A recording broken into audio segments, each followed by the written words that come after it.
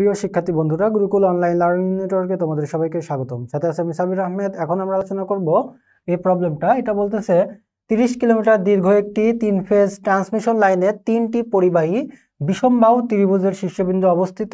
ত্রিভুজের 3টি বাহু যথাক্রমে 200 সেন্টিমিটার, 250 সেন্টিমিটার এবং 450 সেন্টিমিটার দূরে অবস্থিত। যদি পরিবাহীর ব্যাস 1.24 সেন্টিমিটার হয় তবে প্রতি তারের ক্যাপাসিটেন্স কত? তো এটা একটা বিষমবাহু ত্রিভুজ। তো সেক্ষেত্রে বিষমবাহু ত্রিভুজের ক্ষেত্রে ক্যাপাসিটেন্স নির্ণয় সূত্র হচ্ছে ক্যাপাসিটেন্স সমান 2 পাই epsilon not log E.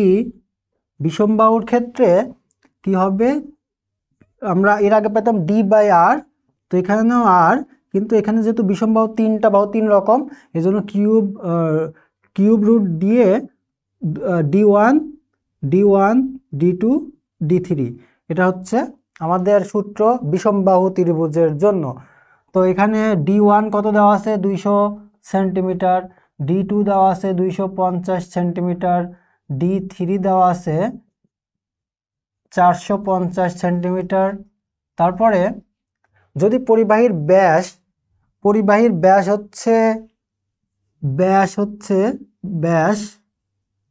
1.24 centimetre, তাহলে ব্যাসার্ধ আর সমান কি হবে? ব্যাসের অর্ধেক বাই 2 সেন্টিমিটার সমান 1.24 বাই 2, 0.62 সেন্টিমিটার।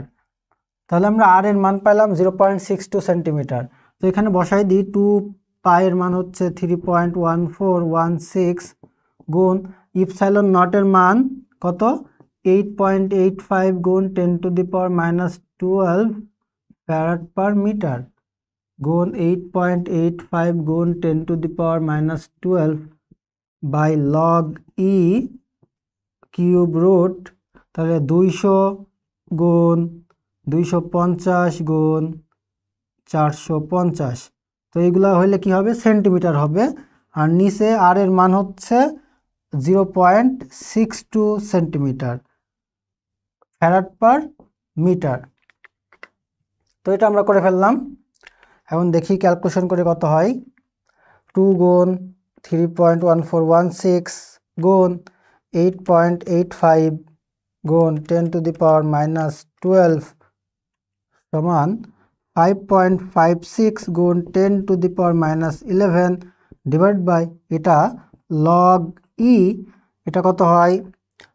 200 গুণ 250 গুণ 450, এটাকে কিউব রুট করলে এটা হয় হচ্ছে 282, আর এটাকে 0.62 দিয়ে ভাগ করলে এটা আমরা ক্যালকুলেশন করলে পাই 455.34।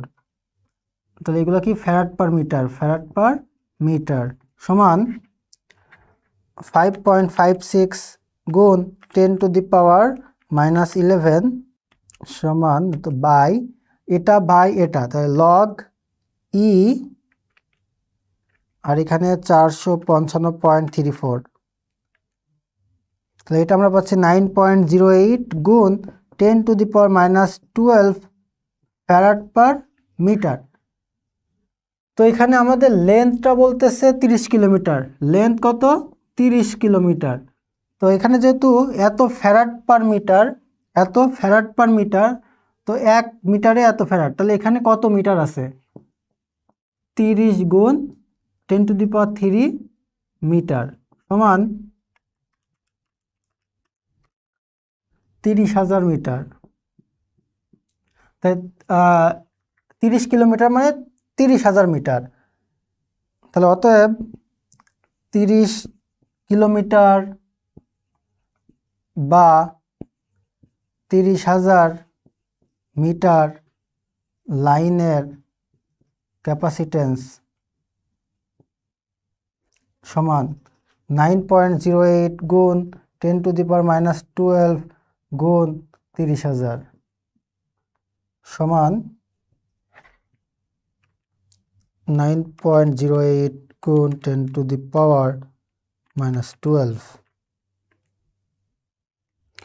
2.724 গুণ 10⁻⁻7 ফ্যারাড।